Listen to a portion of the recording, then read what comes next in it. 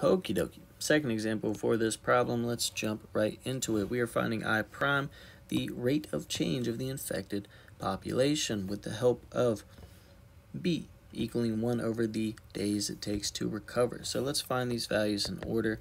Or let's just write out what I prime will be and fill in values as we go.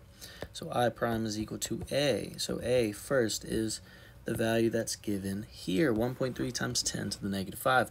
You could either plug that directly in when you're calculating, so 1.3 times 10 to the negative 5, or you can use the decimal, which is what I prefer. We'll do 4 zeros after the decimal place, and then comes the fifth place, which is the 1, then the 3.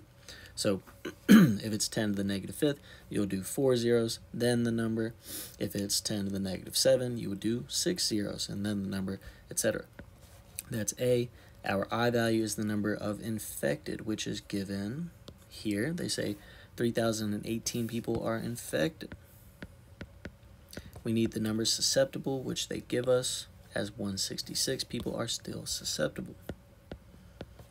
Minus B, which is 1 over the days it takes to recover, which is 19. 1 over 19. And then again, we need I, which is the 3,018 value. So let's go ahead and plug this into Desmos. Let's try our split screen again and give it a go. So we are doing 0.00013 times 3018 times 166 minus 1 over 19 times 3018, and that gives us negative 152.3, but probably just round to 152, negative 152. Let's go back to this.